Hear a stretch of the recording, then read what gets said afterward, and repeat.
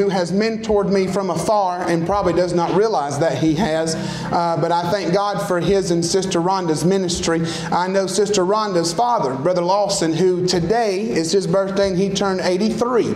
And so they'll be leaving here this evening to go and celebrate with him. But their whole family has been a blessing to Taylor and myself. And I'll go off my notes for just a minute, but they'll never realize how much they encouraged us just from their Facebook posts, their Facebook comments, and the fact that a state overseer knows us by name is just, it's up here for me. It makes my head get a little bigger, but it's big enough as it is, so God help us in that arena.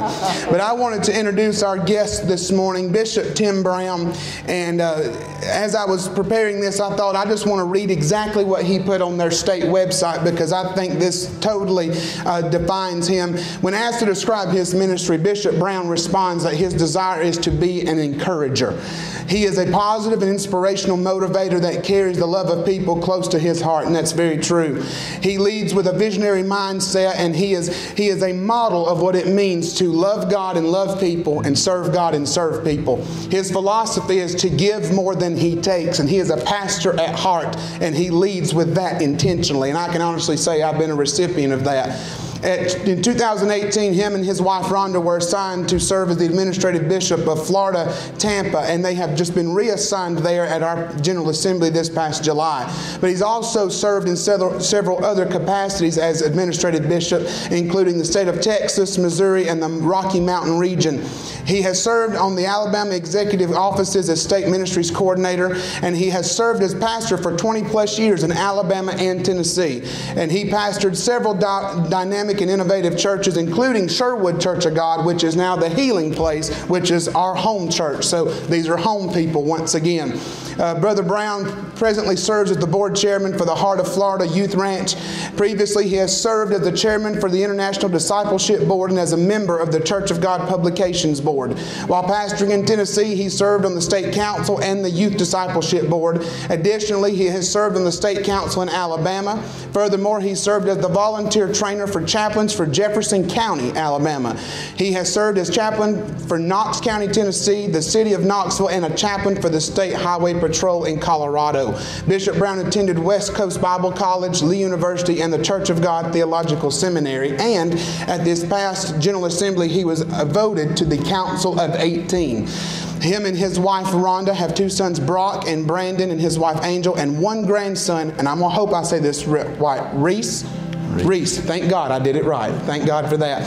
So we are blessed today to have Brother Brown and his wife Rhonda. So make them feel welcome this morning as he gets prepared to bring the Word. I love you. Good morning. This is an exciting place.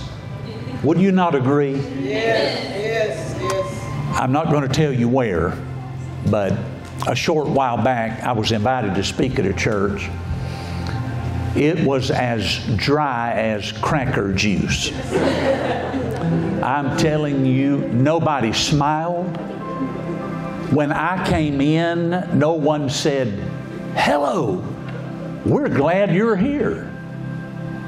It was dead, twice dead, and plucked up by the roots. Horrible experience. I went through that service.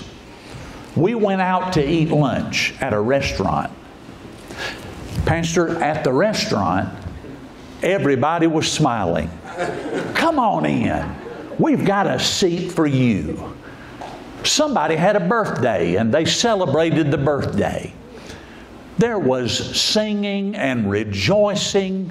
It was absolutely incredible.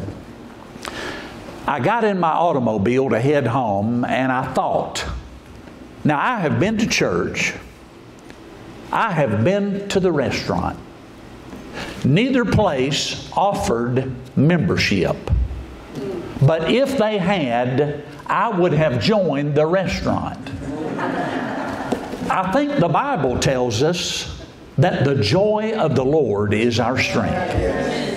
I think the Word tells us a merry heart does good like a medicine.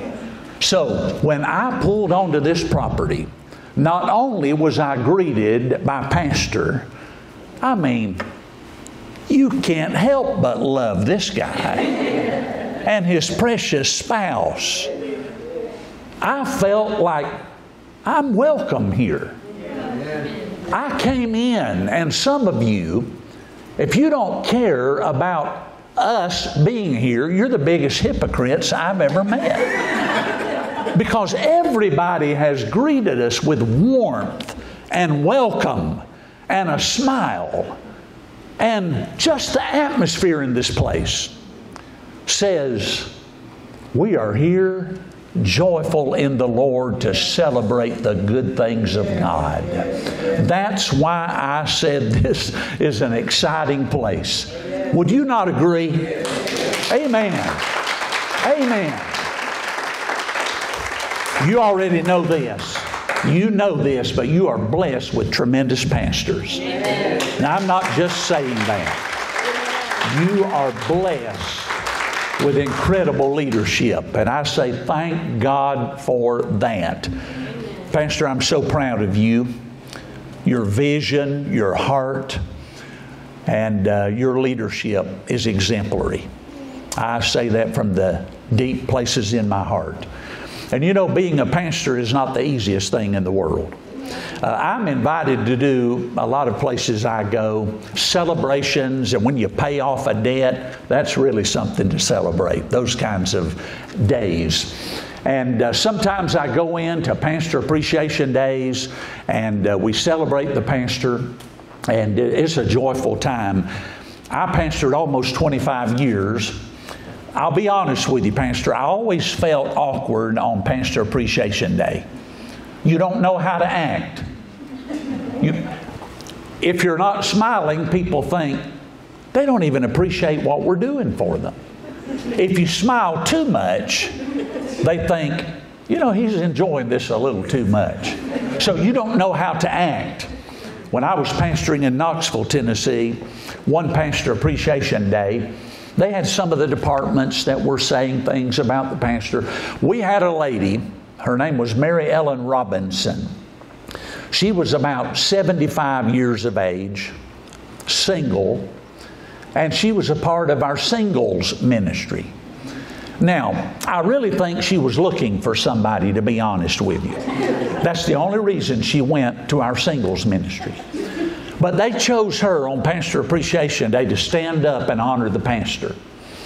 And Mary Ellen got up and she said, I'm going to say it like she did, Pastor, we love you. She said, you know, on a scale of 1 to 10, you're a 1. My associate bumped me and said, I think you're at least a 3 or a 4. But you never know how to act on days like those kinds of days.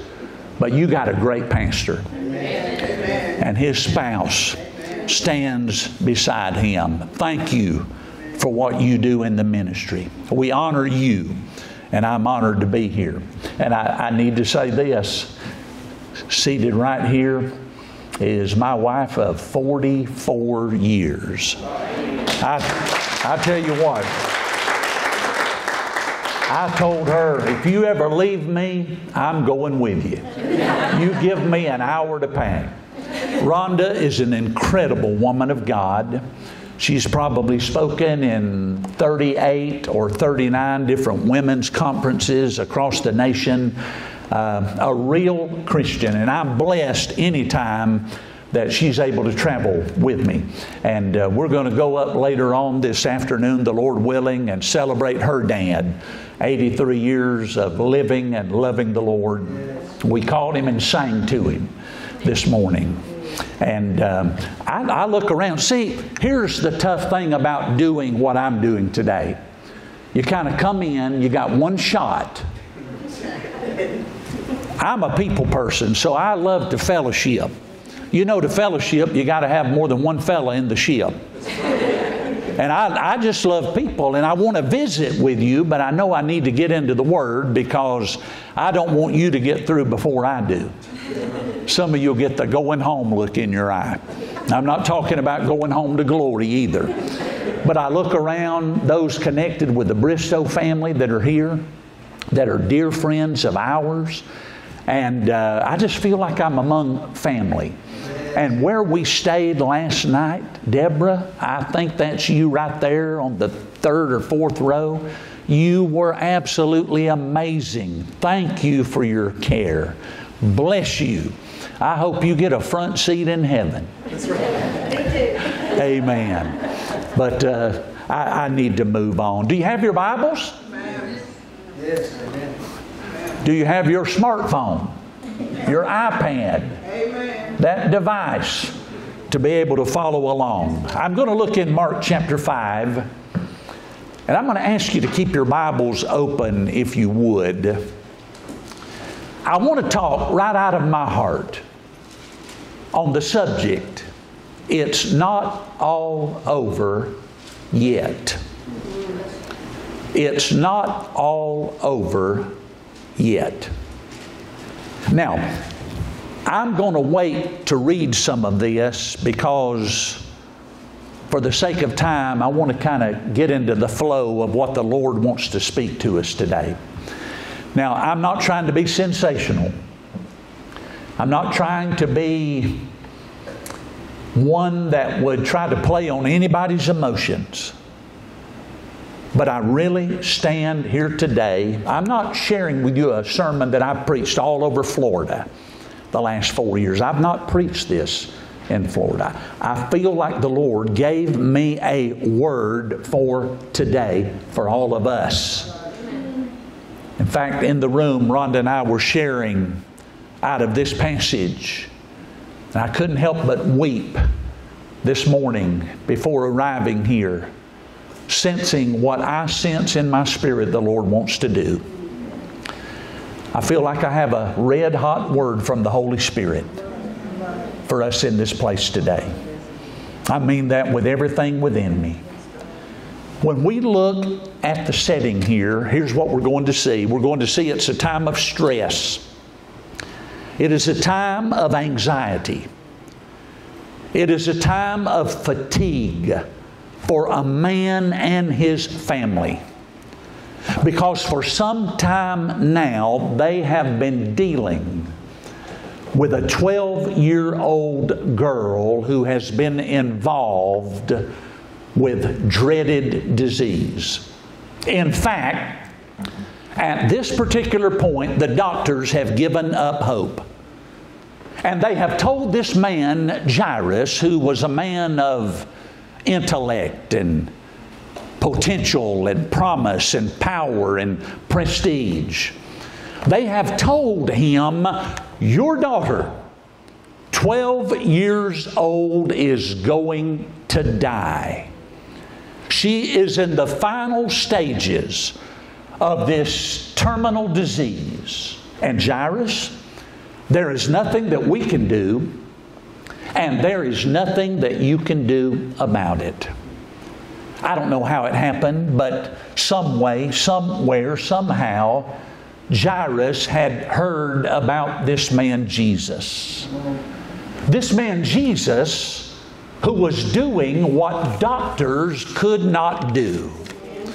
This man Jesus, who was walking into sick rooms and causing those that were sick to be healed.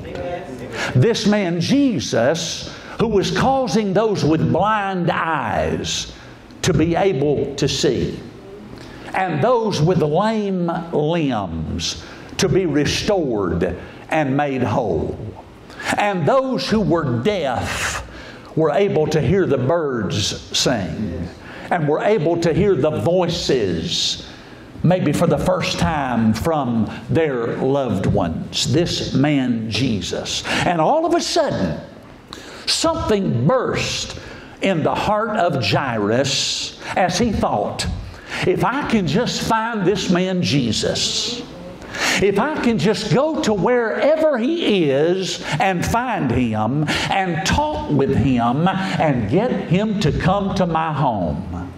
And if he'll just come to my house and simply lay his hands on my little girl, she will be healed and she will live.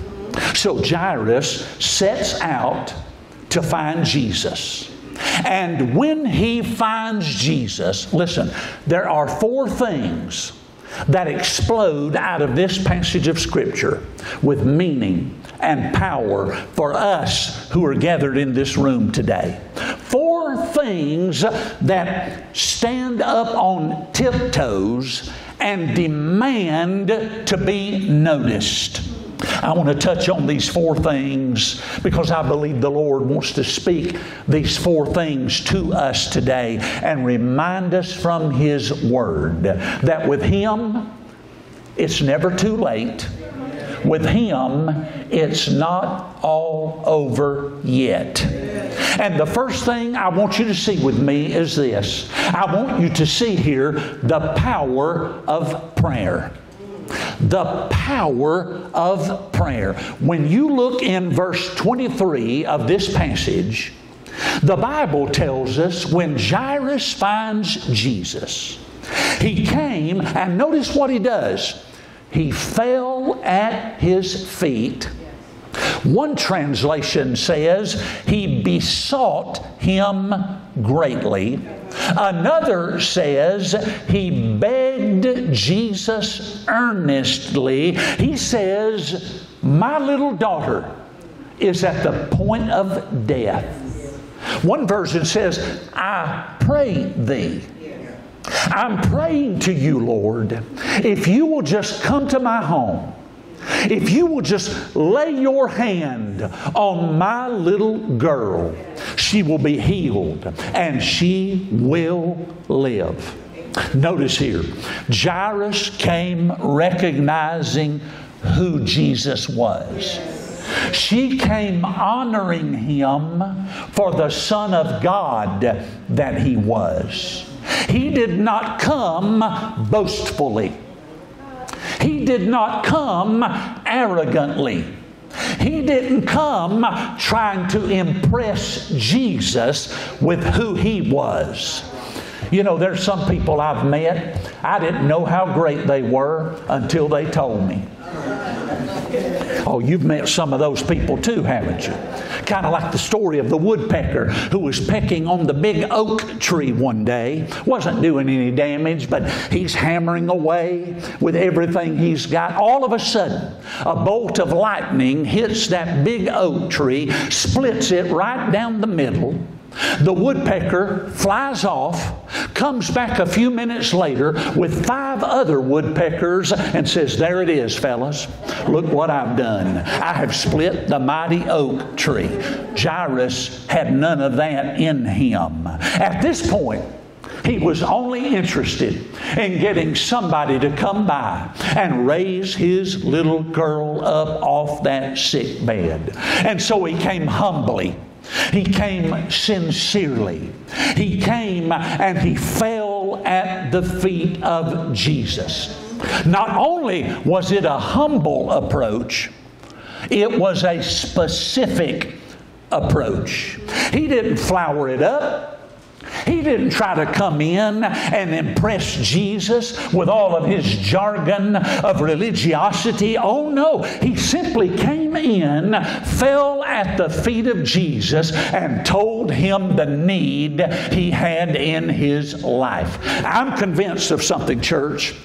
Too many times we get frustrated in our praying because we are too general and we're not specific enough. Let me illustrate this. If you go to the doctor, you're not going to just walk into the doctor's office and say, okay, doc, work on anything you want to. No, I'm not. Typically, they will ask you, what is bothering you?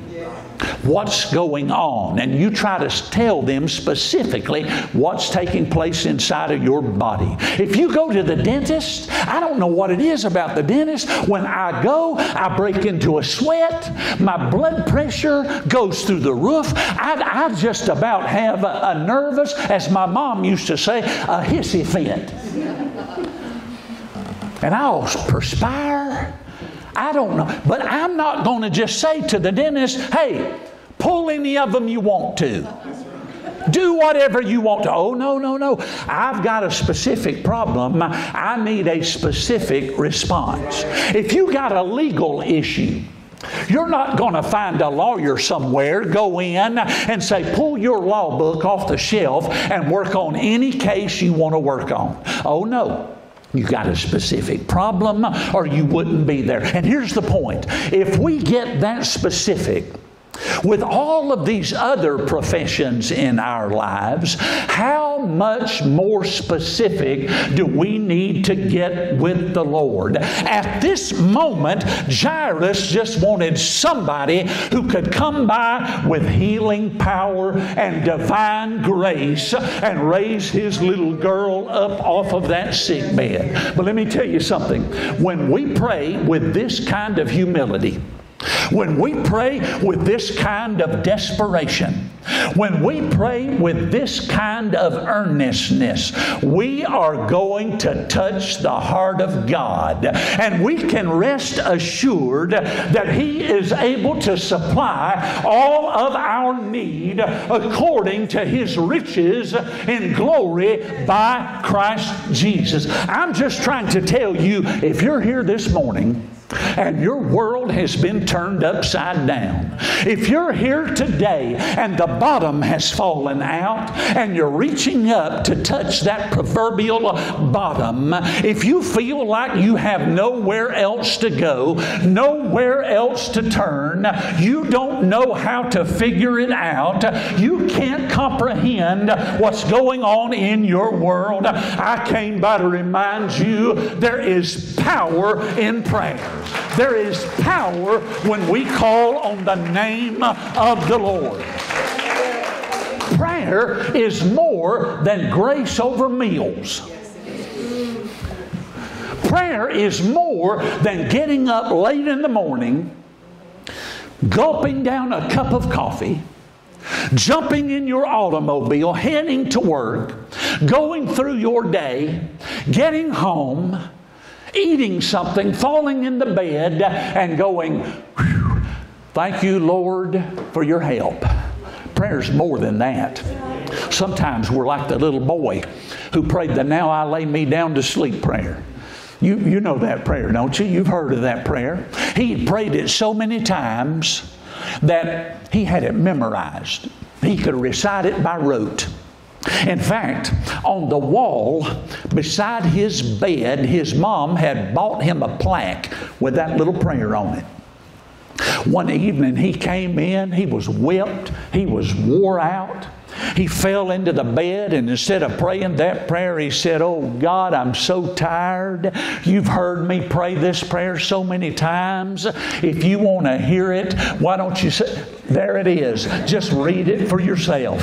I don't have it in me to pray that prayer. Hey, prayer is more than that. God, let me tell you what God wants this morning. You don't have to pray King James Version. You don't have to impress anybody in this room. You're not going to impress God. You don't have to worry about your grammar being correct and your diction being precise. You don't have to worry about all of that other stuff. All you've got to do is tell God what's going on right out of your heart. Because the Bible says if we'll draw nigh or near to God, He draws close to us. The Bible says if you'll ask, you can receive. If you'll seek, you will find. If you'll knock, then the Lord will start opening up doors. God simply right now wants to hear from your heart. If your world is in a mess, just tell Him about it. God, I'm in a mess. I need help that is higher than the heavens. I'm looking to you. I'm trusting in you. Please, God, come and rescue me. God understands that. And God will show up when people realize we have an avenue. And that avenue is the avenue of prayer. And that prayer will bring the very throne of God into your situation and do for you what you cannot do for yourself. Hallelujah. Well, that's the power of prayer. there's a second truth I want you to see here. You're not going to like this. It's what I call the pain of reality. You got the power of prayer. You also got the pain of reality. Listen to this. Let's be honest. We get excited when we pray. And there seems to be a positive response to our prayer. I do. Jairus prayed. Verse 24 says, listen, here's what he says. Jesus, I got to have you to come home with me. Lay your hands on my girl. She'll be healed. She'll live. Everything will be all right. The Bible says Jesus went with him. It seems right there an immediate answer to prayer. You ever had any of those times when you prayed and boom, there it is? Then there's other times you prayed 6 weeks, 6 months, 6 years, and you wonder if God's lost your name and your address.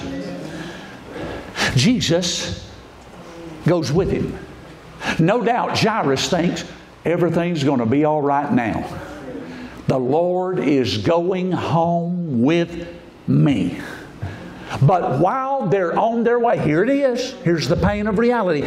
While they're on their way, someone meets them from the ruler of the synagogue's house and says, your daughter is dead. No need for you to trouble the master anymore. In other words, it's over. It's too late. Your daughter is dead. I read that and I'm thinking, wow. Wow. You talk about going from the heights of ecstasy, being encouraged to the depths of despair. There's a picture of it right here. In other words, even with Jesus going with us, there will be some tough times we've got to face. Now, I know you don't want to hear that. We want to say, oh, we want it to be all honey and no bees. We want it to be sweet and wonderful and glory and sugary. We want a Shekinah in and we want a glory out. We don't want to deal with that kind of stuff. There'll be heartache you'll have to go through even with Jesus going with you. There'll be pain that must be endured. Someone said, I don't see how people without Jesus make it with all of life's complexities and struggles. Let me tell you how some people try to make it. Are you ready? Some people pop the pills to try to make it, to numb out so they don't hurt as much. I'll tell you how some people try to make it. They get a needle and shoot a substance in their veins, trying to escape. I'll tell you how some people try to make it. They climb up over a bridge and jump over the bridge. In fact, Rhonda and I were talking this morning. Just last week in the Tampa, Florida area, there was a bridge where so many people had jumped over, ending it all. They had on the news, Pastor, where they had tried to build a fence to discourage people from jumping over the side of that bridge. It was on the news. I'll tell you how some people try to cope. They try to escape by, I'm just going to disappear. I'm going to run away from it all. I'm going to leave my responsibilities. I'm out of here. Not very successfully, I'm afraid. But that's the way some people try to cope. Now listen to me right now. Please hear me. You're going to have problems and challenges and difficulties whether you live for the Lord or not. Now we don't want to hear that, but that's the way life works. But in the middle of that, you can have a friend whose name is Jesus, who has promised He would never leave you. He would never forsake you.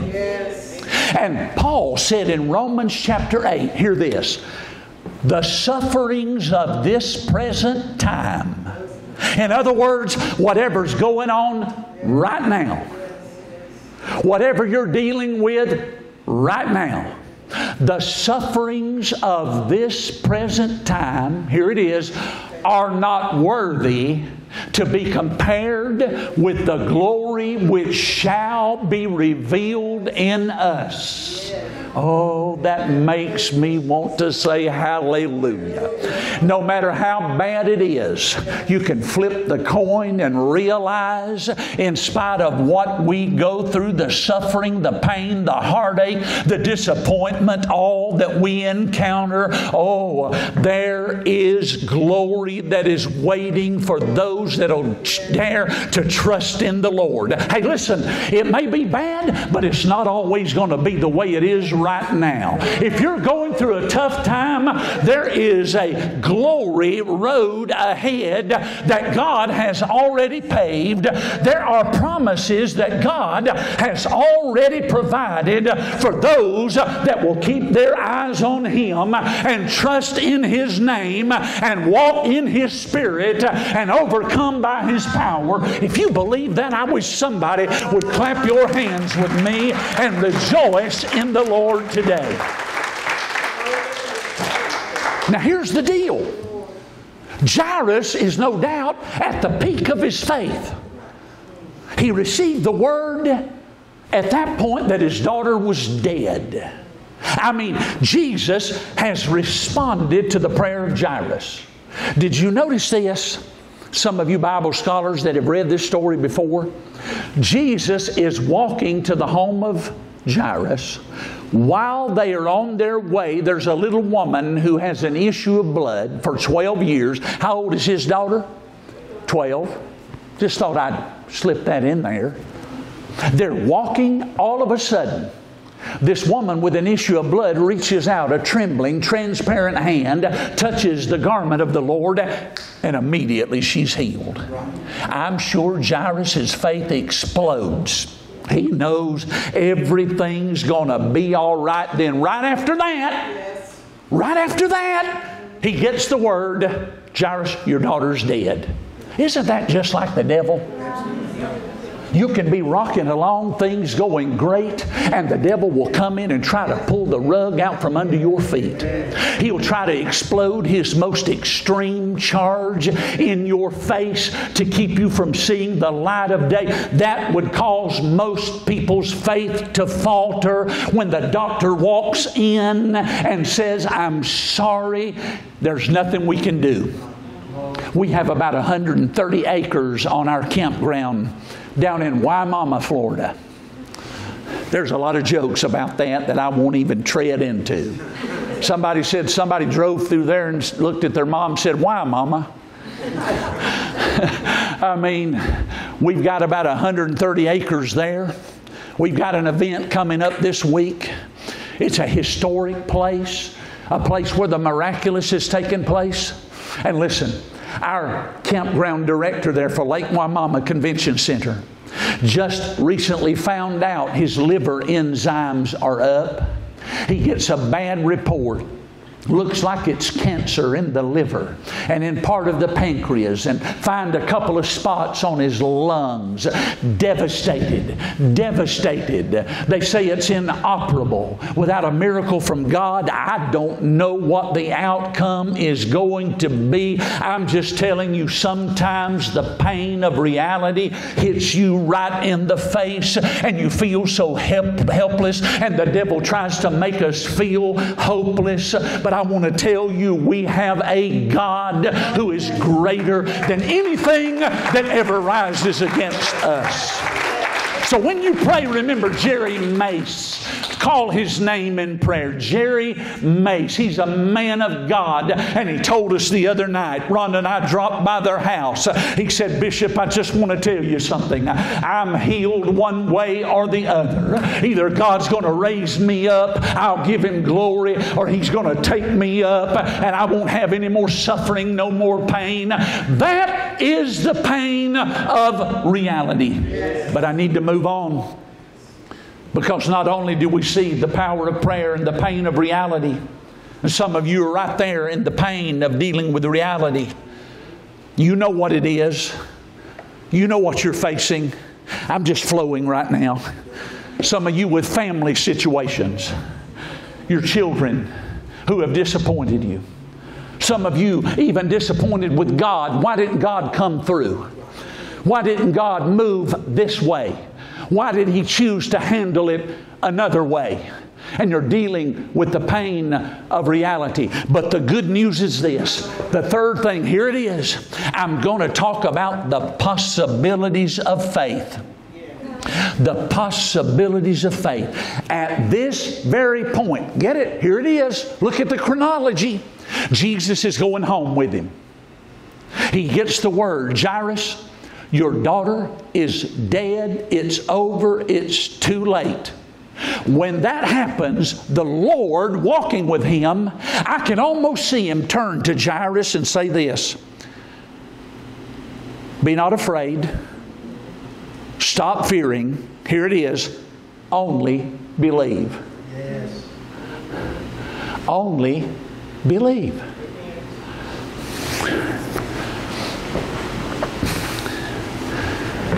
You know, sometimes faith and believing God, we make it more difficult than it really is. He didn't say, only go to a seminar about faith and then believe.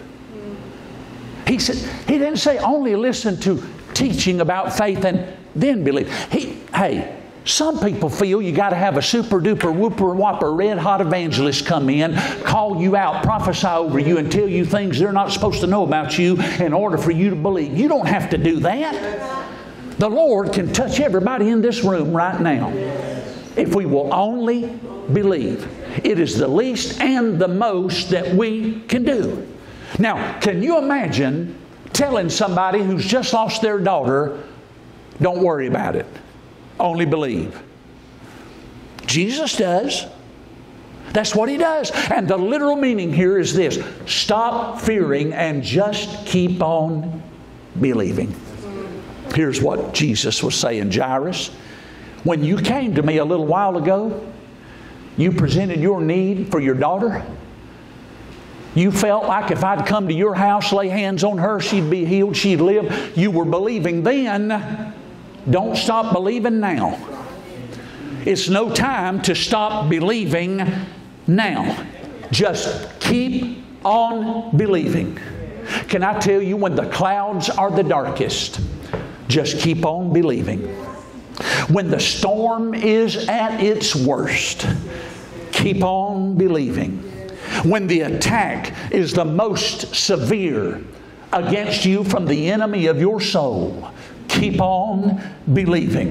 When you can only stand, just stand and keep on believing. When it looks like your boat is about to go under, that is not the time to jump ship and say, I'm out of here. You've got to keep on believing. When it looks like disease is going to destroy your body and take you out, that's not the time to let go of your faith. That's the time to hold on and trust God like you've never trusted God. Be not afraid. Just keep on believing. Because here's what you'll find. If He started going with you, He'll go with you all the way. If He's taken the first step, He has not backed out.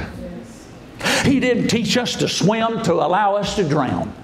He didn't build us up to let us be torn apart. The Bible says he that comes to God must believe that He is, and that He is a rewarder of those that diligently seek Him. Let me tell you what that does. That opens up unlimited possibilities. We have unlimited possibilities today. That means in the time of discouragement, He's there to lift us up. In the time of disability, He's able to help us to stand and to walk. In the time of despair, He's here to give us a shot of divine encouragement. It means He is able, listen, to do exceedingly abundantly above all that we can ask or even think, according to His power that works in us. Possibility. She's dead. Jesus now, Are you saying that even if she's dead, she can be brought back to life again? Jesus said, all I'm saying is keep on believing. Are you saying to us that these people don't know what they're talking about? All I'm saying is keep on believing. Jesus, are you saying the doctors have misdiagnosed it? Jesus said, all I'm saying is just keep on believing. Don't let your faith falter. Hold on to your hope and your faith in God. Listen, it doesn't matter what the outlook is. The outlook may be bleak, but the outlook is delightful. The outlook, it may be discouraging, but the outlook is filled with hope and victory.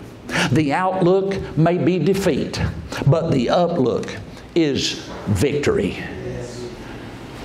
There's all kinds of possibilities if we'll keep on believing. Do you believe that? No matter how dire your circumstance looks right now, Jesus says, stop fearing. Just keep on believing. And here's the final thing that I'm going to pray with you. Here's the final thing. The presence of Christ. The presence of Christ. When Jesus walked into that house, the home of Jairus, does anybody know what was going on there? Do you know what they were doing? They were weeping. They were wailing. They were preparing for the time this little girl would be buried. And Jesus walks into this situation. I love Jesus. I love Him. Nothing throws Him. Nothing discourages Him. Nothing overwhelms Him. They're in there weeping and wailing. Jesus walks up, and the King James puts it like this: why make ye this ado? In other words, what's everybody upset over? What's going on here? Everything's going to be all right. I'm here now. I'm the resurrection and the life. Let me tell you something. When the resurrection and the life walks in, death has to walk out. When the resurrection and the life walks in, the enemy has to get out. And verse 39 says, here's what they said. He says, I'm here. And Jesus said, she's not dead. She's asleep. Do you know what they did? They laughed him to scorn. The Bible says they ridiculed him. They made a joke out of it. And I love Jesus. You know what He does? He puts the laughers, the mockers, and the scoffers outside. And He goes in, Peter, James, and John, Jairus and his wife, and closes the door. I love Jesus because He put those outside that would be a hindrance, that would thwart faith. He gets them out of the room. They had to stand outside and not see what goes on the inside. And those on the outside, however, did not stop the Lord from working on the inside. You do know we live in post-Christian America, don't you? I'm not trying to be an alarmist. It's just the way it is. There are people on the outside, they don't get it. They don't get it. They don't understand how we can rejoice and clap our hands with optimism. We know what's going to happen. We've got peace in spite of all the turmoil. And those outside that can mock us and make fun of us, they still can't stop Jesus from working on behalf of His people. Would you stand with me? Get this. Get this. Jesus walks over to this little girl and he says, now I know if you read it, it would say Talitha Kumai, but that literally means this. Little girl, I say to you, get up. Anybody know what happened? Huh? She got up. Do you know why she got up? The resurrection of the life said, I say. Yes. When he says, I say, it doesn't matter what death says. When he says, I say, it doesn't matter what the doctors say. When he says, I say, it doesn't matter what the devil says. When he says, I say, it doesn't matter what the doubters say. When he says, I say, it doesn't matter what disease says. Because all power is given unto him, both in heaven and earth. When he says, I say, it happens because he has the power, he has the ability, he has the authority to turn things around and make a way when there seems to be no way. I want to stop here. I'd not planned to do this. Brother Drake, I don't know if you know this. My oldest son, when he was born, we were pastoring in Huntsville, Alabama. I was on Whitesburg Drive, the south part of Huntsville. Brother Al Bristow was at that time Pulaski Pike. Our son was born. They snatched him away. He had a rare form of pneumonia. His lungs collapsed, and the patent ductus would not allow the blood to circulate through his body. And so we were told by the doctor, call all the family in, he's going to die. Get ready for a funeral. That's what we were told. Our family came in, they washed up, went in, saw Brock. I went from the peak of joy to the pit of despair. I went to a hospital room that was empty. I fell between the bed and the wall. And I said, God, I got to have some help here. I don't know what to say, don't know how to pray. I just need some help. I just need some assurance here. This is bigger than I am. I'm not one of these guys, Pastor, that opens the Bible, points to a verse, and I'm claiming this verse. Yeah. Tears were streaming down my face, but I opened the Bible and I looked down, God as my witness. I looked down and the Word says, I'll turn your mourning into dancing. Something happened inside of me. I can't explain it. Doesn't make sense till today. Only I know it was God. I knew that I knew that I knew everything's going to be all right. Yes. I got up. I went back to intensive care. Brock was in intensive care for 21 days. I walked in and the doctor there said, how are you doing? I said, everything's going to be all right. She said, oh no, don't get your hopes up. He's worse than ever. He's not going to be with us long. I said, I can't explain it. I said, I hear you guys have a preemie party. And he wasn't a preemie, but after a year, they would show up with all the little babies and the news media would be there and everybody would show off their baby. And I said, in a year, I'll come back and say, this is what the Lord has done. She looked at me like I'd lost my mind. Let me tell you something. God started doing a work. We took him home from the hospital. We had started a church. They'd shut down twice before we got there. Nobody there. I had to push mow 5 acres with a lawnmower that wouldn't run when it got heated. Nobody there to preach to. Finally, a couple showed up. I stood there very calm and collected and taught one Sunday. They left. I called them the next morning. I said, we were so thrilled to have you at church. They said, we won't be back. Why? You're too wild for us. I'm like, wild? I put myself to sleep. It was that bad. But I want to tell you, God started doing a work. Rhonda got ready to take him, to enroll him.